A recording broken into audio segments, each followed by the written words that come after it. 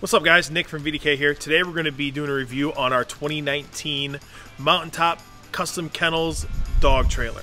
This is a dog trailer we use every single day. It holds 20 dogs and we're going to kind of do a review and take a look at that. But real quick, what I need you to do is kind of like do one of those likes, do one of those comments, do one of those subscribes. Tell us where you're from. If you do all that, somebody's going to win this super cool patch. We will mail it right to your house. All you got to do is like, comment, subscribe, just tell us where you're from. So, like I said, this trailer right here holds 20 dogs. We use this every single day in our training regimen. Typical loadout for the trailer every day is anywhere from 15 to 20 dogs that go out, cycle through training. These dogs can be for Border Patrol, TSA, Department of Defense, ATF, any combination of that, law enforcement. So the trailer gets used a lot. The compartments need to be strong. This trailer was custom built for us by Mountaintop Custom Kennels. It was built to our specs. The compartment sizes are a little bigger than what he normally does. And so we needed to kind of have a multi-function, a multi-role. So what we're gonna do is we're gonna walk over here. Each compartment has louvers. Right now the louvers are obviously shut. We can open these up for good airflow. Every one has a clip for a safety catch. That way if something happens with the door handle or the latching system, it won't open. We also use this to signify that there's a dog in there. So all of our trainers, all of our kennel techs, myself, Michelle, we all know that if that latch is there, there's a dog in there.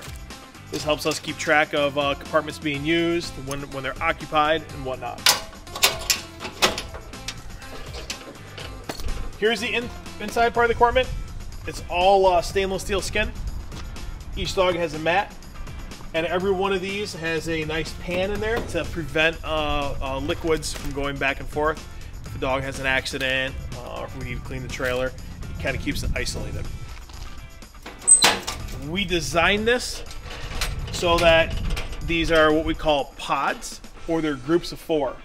So we have airflow up top all the way through, but then solid wall. So the trailer is broken up into sections of 4. 4, 8, 12, 16, and 20. So no more than 4 dogs can interact with each other at a time. We also have these breezeways. What's great about this is this collects heat. So if we're traveling or if we're parked or stationary, heat rises, right? So this up here will collect heat. On a warm day, if you don't have the fans running, you don't have the AC running, but you have dogs in there, even with these vents, you open up this breezeway, you can feel the heat be released. Both sides open.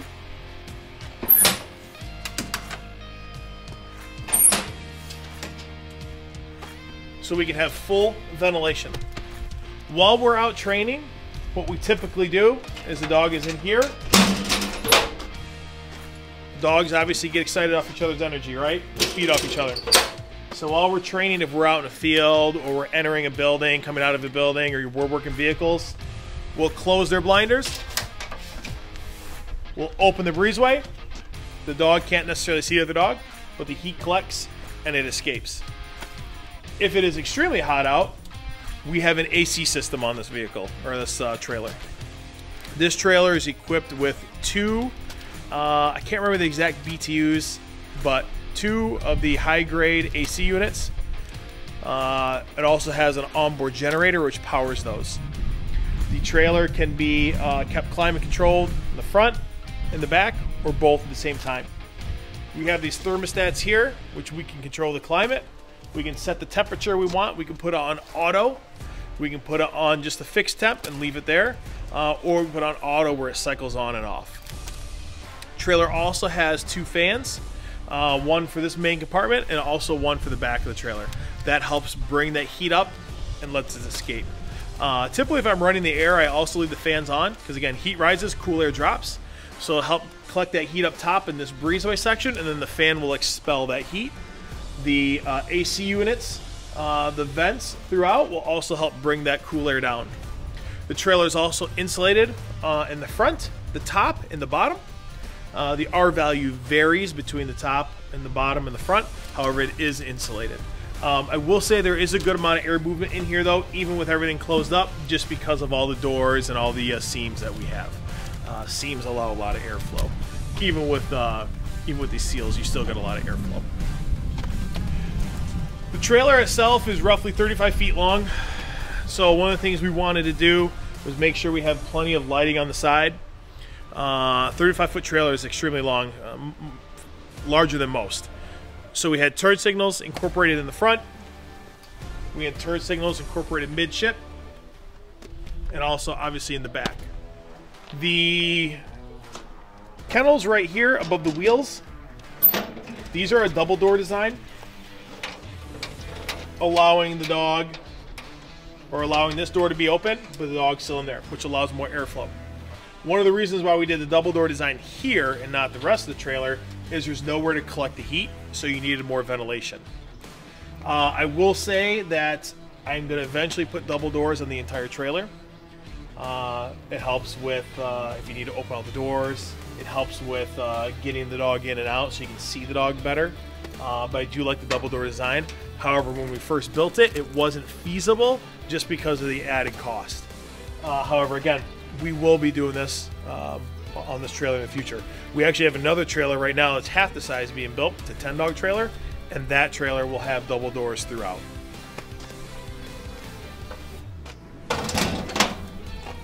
This trailer features a 40-gallon water tank. It's pressurized, so you have high pressure water, and you also have regular feed water, gravity fed. Unfortunately, we had a little road accident, so our water system is currently unavailable. I'll show you the other side. It's similar, but or it should be the same, but that too had a little a road accident. One of the things that we've been having issues with the trailer, because of the size and because of the distances we travel and the weight, is we've been trying to find tires that work. Basically what's been happening is tires have been exploding. We originally had they're nicknamed China Bombs. I cannot remember what the brand was, but we had that on here, and I was popping a tire every week. The distances we travel are pretty far. We're here in North Georgia. However, we do travel to San Antonio. We do travel to El Paso. So that is a lot of miles on this trailer, and that's a lot of heat on those tires. So we then switched to a Goodyear Endurance tire, which is supposed to be highly heat rated and good for high miles per hour in the freeway. I want to say 87 miles per hour max speed. Typically when we're traveling, we're going 72, 74, so we're definitely not approaching that. However, I noticed, or what's been happening is those tires have been exploding also, and to the point where it actually took out my water lines on both sides. We have now switched, or trying another tire called Hercules, the H901. These have a lower speed rating, but they have I think a 14 ply versus a 10 ply. It's either 12 or 14 versus the 10 ply.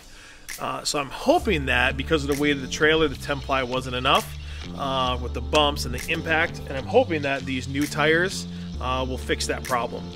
The trailer itself, it doesn't weigh that much, and it is front heavy. The trailer weighs roughly around 10,000 pounds with equipment, with dogs, with water. So it's really not that bad, as it is a aluminum frame with stainless steel skin. So all in all, the weight should be, relatively good. But again, we've been popping tires left and right, so I'm not too sure where that's playing into it, but I'm hoping that these new tires fix that.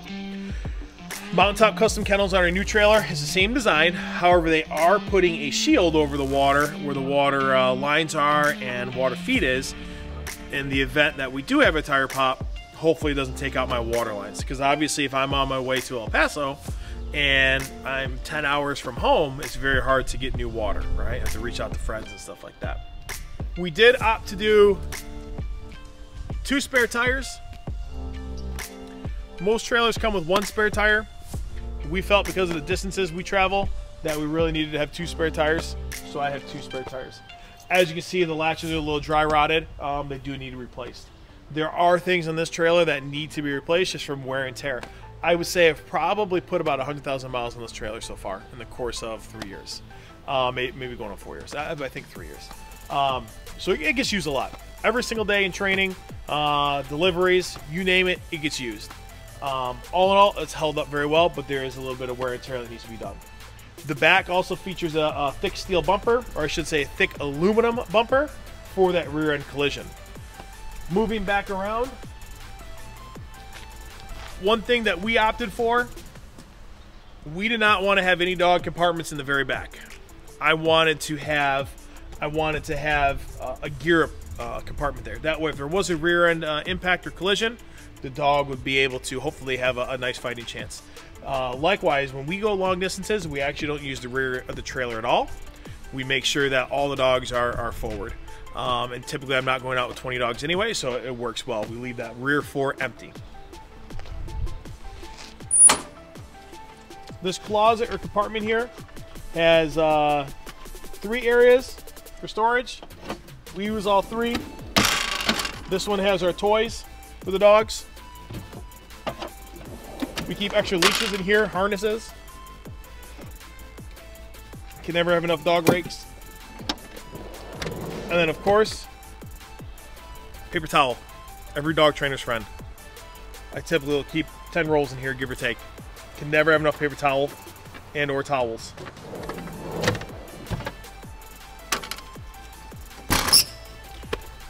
Moving forward, or I should say to the front of the trailer, here I try to keep spare parts of everything. So this one right here is just kind of a miscellaneous drawer. I keep cleaning chemicals in there. I keep a catch pole in there just in case. We get dogs in from Europe all the time, and sometimes that flight is a little hard on the dog.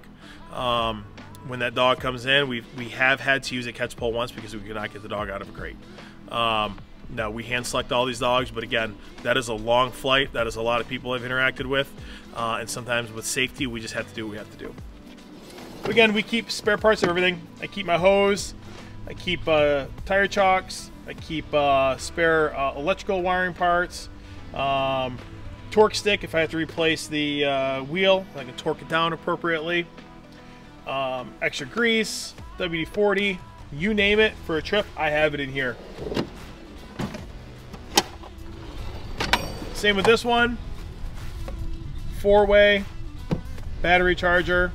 I keep a camping tent in there. You never know if you're gonna be stranded and you need a place to sleep. I've never had to use that, thank God, but you never know. And then also I keep wheel, basically like these little wheel ramps that you can drive up on. It's a double axle trailer, and you can drive up on it, and that way you can replace the wheel or the tire that needs to be replaced. It's almost like a wheel jack. I tried to do as much reflective stuff on this trailer as I could. I lined the entire bottom with a reflective tape. You can get that on Amazon. I line these with a reflective tape in case it's open at night. Again, it's just a hexagon reflective tape. You can get that on Amazon.